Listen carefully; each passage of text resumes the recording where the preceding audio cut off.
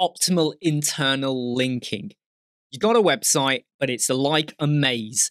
I start on the home page, and then I want to go to your services page. I get there, and then I have to go deeper into another page to find out about your web design. Then I got to go into another page to see your portfolio and your case studies. Then I go into another page to actually now get to the pricing of it. And then I got to go to another page to get to the contact. Please consider the 3-click rule.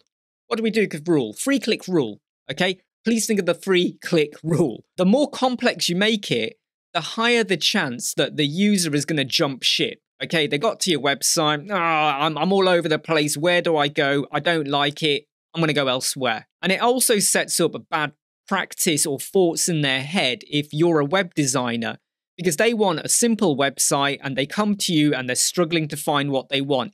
How can they trust you to make their website look good? Think about your linking, think about your structure, think about how they get from A to B. Now, the only time when I say you can break the 3-click rule is whereby you might have a homepage, a shop page, a single product page, obviously cart, and then checkout, and there might be a thank you page or a redirect at the end. So there could be 5 to 6 steps going on there.